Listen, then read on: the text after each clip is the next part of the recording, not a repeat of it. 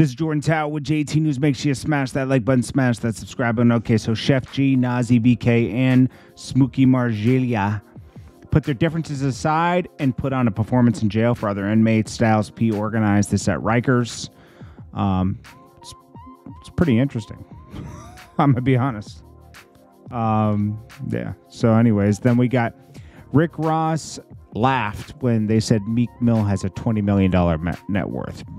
Rick Ross said, yeah, like it's worth more. Now, this is what I respect about Rick Ross.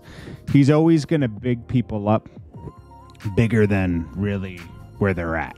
Okay, so Meek Mill, we already know, is having not crazy money troubles, but millionaire money troubles. You know, it's very different than any money troubles you and I would have. So Meek Mill had too many houses. He bought too many things. Okay, so he had a house in Atlanta. He probably has like 2 houses in Philly. One for him, one for his mom. I think he has 3, and one for his grandma. He's spent a lot. He's made a lot of money, and he spent a lot of money, right? He hasn't been going on tour, really, and a lot of money hasn't been coming in.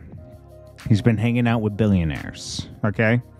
Now he's getting back to work with Rick Ross. Now, Meek Mill claims right now that he owns all of his masters. That was his latest tweet as of today. I own all my masters.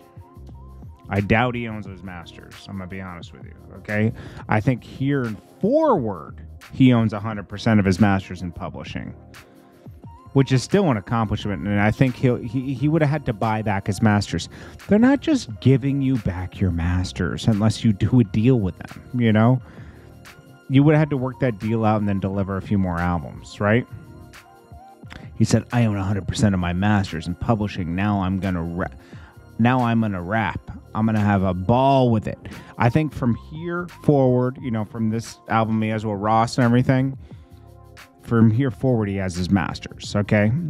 I think he broke a different deal with Rick Ross. Rick Ross and him worked out a different deal with another label. Probably Gamma.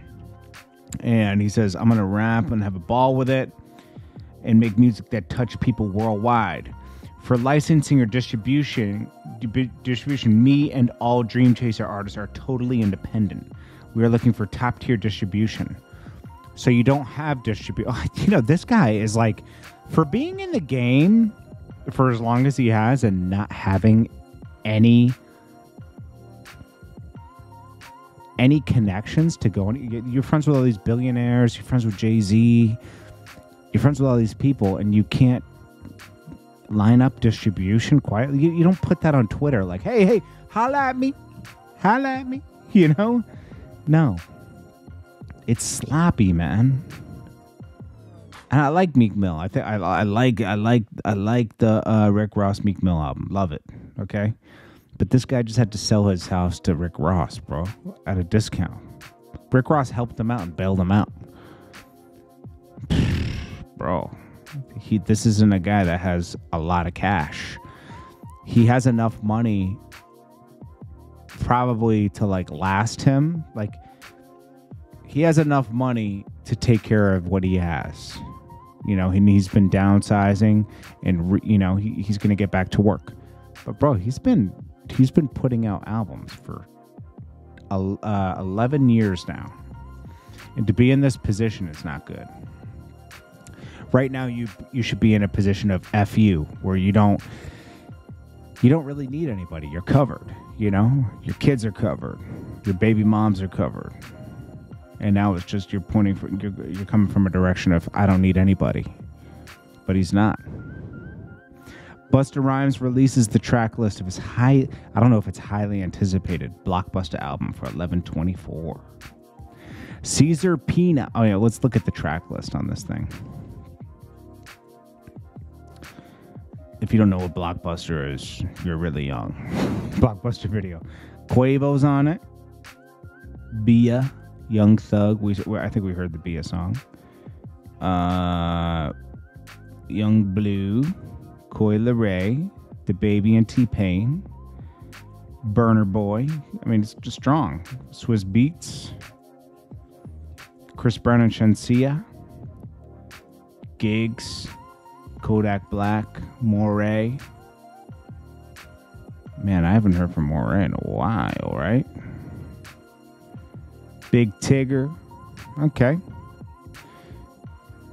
Big Tigger from Rap City. What's he doing? Is he rapping? And then we got Caesar Pina. He's putting out t-shirts of Tony the Closer. He says, Tony, where are you? Anybody with information, please let me know. His last whereabouts was on the California 405 highway selling cheap t-shirts. Possible sightings Atlanta, Chicago, Miami. All right, this isn't a time to joke, bro. You got like real charges, bro. I'm sorry. Metro Boomin claims Andre 3000 played the flutes on Mask Off. It's possibly true because Future was right there and didn't deny it. Then we got Boosie. He's about to take Kodak Black to court.